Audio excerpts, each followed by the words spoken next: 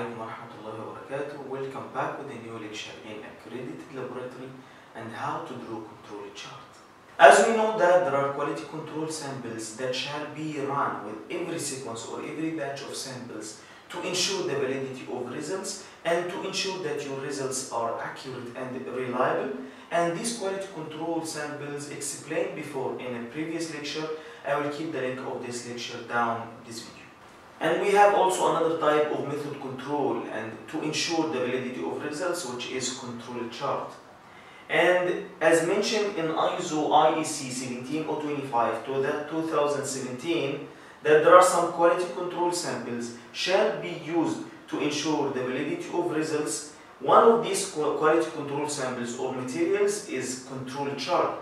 In 2005 edition was not mentioned in the ISO to do control chart, but because of its importance to monitor the method, the stability of method over a period of time, so every lab was accredited also according to ISO 17025 2005 edition has this control chart. But now in 2017 edition, you have to do control chart to monitor or to ensure the validity of your results. Under process requirement 7, there is 7.7 ensuring the validity of results. Under that, you should use, to ensure the validity of results, you shall use quality control samples. A, use of reference material or quality control materials. Under that, use of check or working standard with control chart. So you have to prepare your control chart to monitor the stability of your method over a period of time.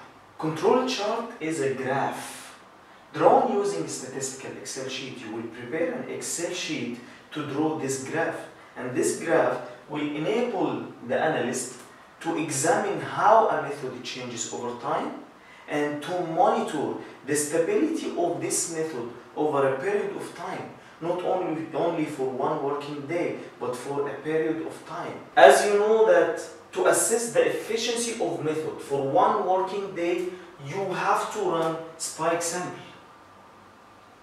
To assess the efficiency of your method, you will use spike sample. And from this spike sample, you will calculate the recovery. And this recovery should be within acceptable range according to the guidelines used. As example, from 70 up to 120%. Every day, you will assess the efficiency of your method. But control chart to assess the efficiency of your method over a period of time, not only for one working day. The sample used to draw the control chart is the spike sample. The spike sample, for every target analytes, you will select a specific concentration to be spiked on your matrix, and then will be run every sequence to assess the efficiency of method to analyze these target analytes. The recovery calculated from these spike samples every day will be taken daily to draw the control chart. There are many types of control chart, but X-bar control chart is the most common control chart used in accredited laboratory. I will explain this X-bar control chart in this lecture. You will run every sequence, you run spike sample, and you will calculate the recovery for 10 days.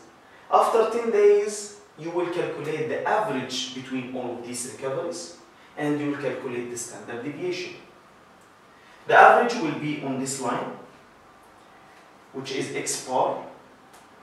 X bar plus 2 standard deviation will give you the upper warning limit. X bar plus 3 standard deviation will give you the upper control limit or upper action limit. X bar minus 2 standard deviation, lower warning limit. X bar minus 3 standard deviation, lower control or lower action limit. After you will draw the control chart, you will again calculate the recovery for every spike sample every day.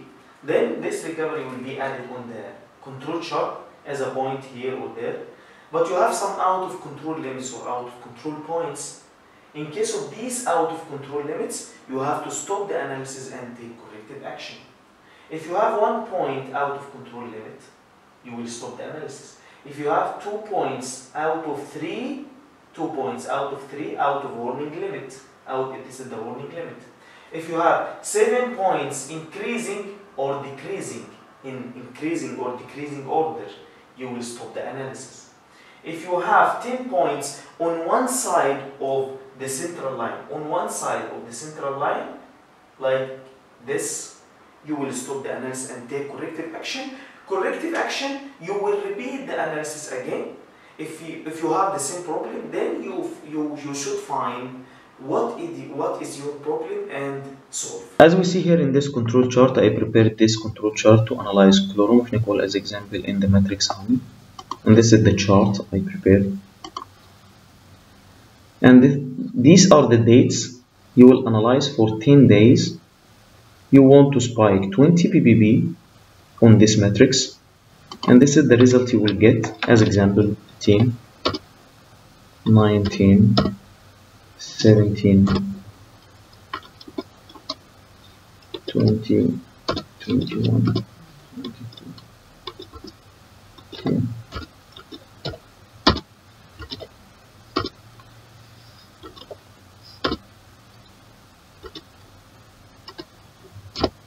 Then you will calculate the recovery for every spike equal to the practical concentration you got on the instrument divided by the expected concentration.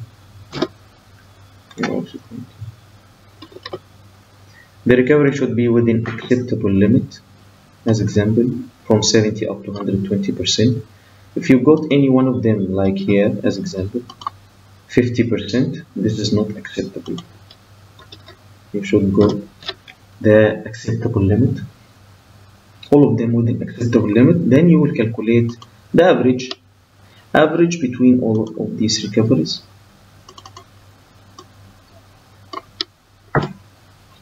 And standard deviation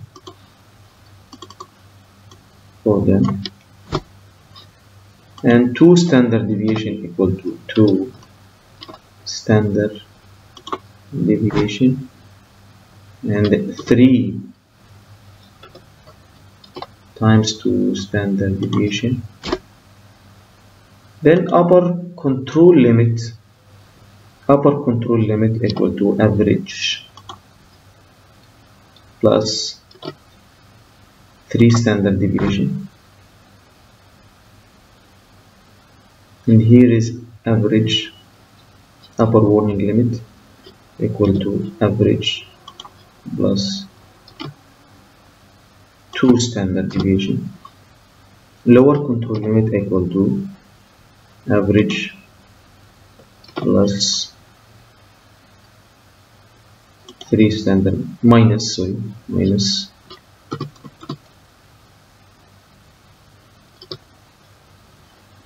3 standard deviation. Lower warning limit equal to average minus 2 standard deviation. Here you will add these values again equal to $, here in K, 3 upper control limit, K, $, 3, number 3. We'll select that cell here equal to $, K, here 4, $, 4, average equal to $, average here in H.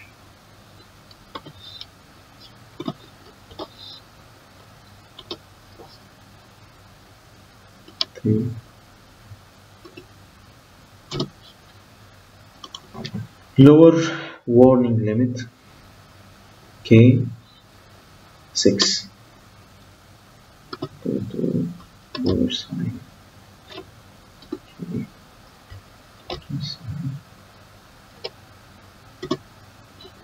lower control limit,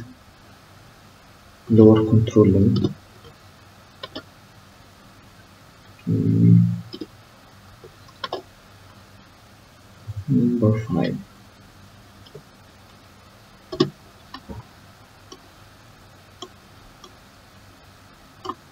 we'll take them. That will be for all of your results after that. You will find we add all points here.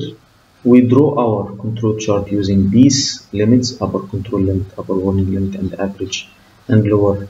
Here, as we see here in this control chart, you will find the average, upper warning limit, upper control limit, lower warning limit, lower control limit. These points that we calculate the recovery for 10 days, up to 10. And then if you add any other point here, after 10 days, 10, 17, 16, whatever points, 23, 24, 20, whatever points you will add, it will be added here also. If you have any point out of control limit like 30, for example, this point will be out of control limit. You will stop the analysis and take corrective action. Also, if you have 2 points out of warning limit, 2 points out of 3 out of warning limit as here, you will stop the analysis. If you have on one side of central line, one side, 10 points on one side of central line, here or here, you will stop the analysis and take action. If you have 7 points increasing or decreasing on this control chart, you will stop the analysis also. So this point should not be like this, should not be out of control. If you want to adjust the shape of this, here you can select here, select data. You will select the data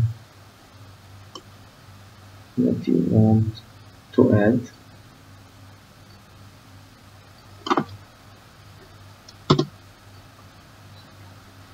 Select the data. You can format the axis, you can make shape different.